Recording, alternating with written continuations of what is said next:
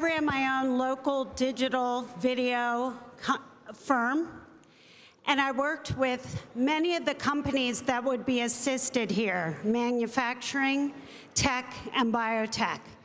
And over the years, I saw every one of my clients leave for states that assisted them with the second stage loan program. They moved out one by one. I must say Massachusetts got quite a few, and so did North Carolina. So it's time that the Commonwealth remains or becomes competitive when it comes to helping these businesses. Once again, these are the businesses that your children and grandchildren want to work in. Tech, biotech, and manufacturing. They cover all different areas in the Commonwealth.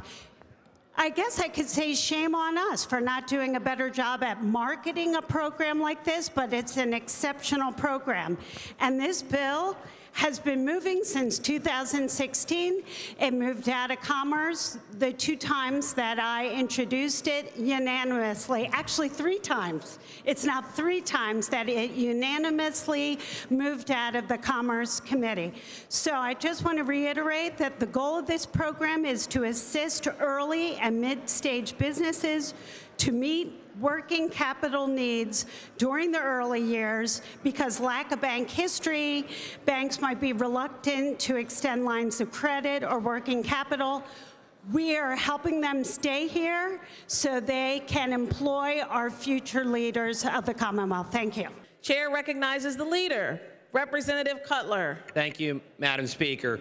Madam Speaker, I agree with the goals stated by the prime sponsor of the bill. Yes, we should make it easier to do business here in the Commonwealth.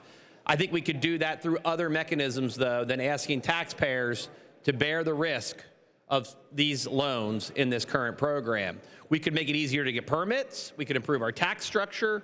We could improve our talent pool by investing in our trades and other jobs. But particularly in these uncertain economic times, because of some of the financial policies that have been foisted upon us by the federal government in terms of the credit markets and the outcomes that have occurred there. Yes, credit is tight. I do agree with the prime sponsor on that, but that is because of bad policies.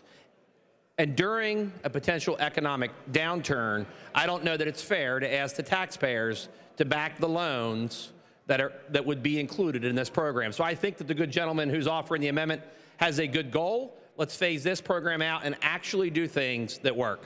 Representative Shurin offers Amendment A00562. Will the House agree to the amendment? On that question, Chair recognizes Representative Shurin. Thank you, Madam Speaker.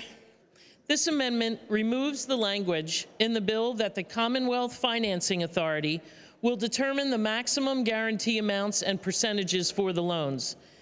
The amendment will revert to the current law. The current law states that a guarantee not exceed 50% of the outstanding principal amount of the loan during the first 2 years of the term of the loan, and no more than 25% of the outstanding principal amount from the end of the 2 years to the end of the 7-year loan term. I do not think it is in the taxpayers' best interest to leave the decision up to the Commonwealth Financing Authority to set the terms for the guarantee amounts and percentages of the loans. This is taxpayer money, and we should be prudent on how it is spent. The terms should be set in statute, so there is no question on how the terms are set. In addition, lending institutions and businesses should know the terms of the loan from the time of application. I urge a yes vote to this amendment. Thank you, Madam Speaker.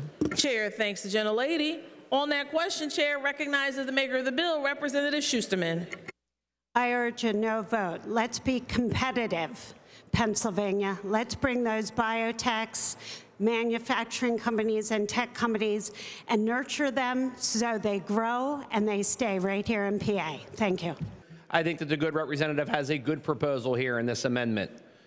She is correct when we should have some level of predictability in a program that is run by the government. For too many times, that has been exactly what I have heard people complain about. So when you look at this program, I agree with the prime sponsor that we should be competitive, but again, there are other mechanisms that we can utilize to do that. We should be reforming our permitting process. We should be reforming our educational system to produce the kinds of workers that we need, and we need to stop using government money to paper over other fundamental problems here in our economy. So I would support the good lady's amendment. I urge a yes vote.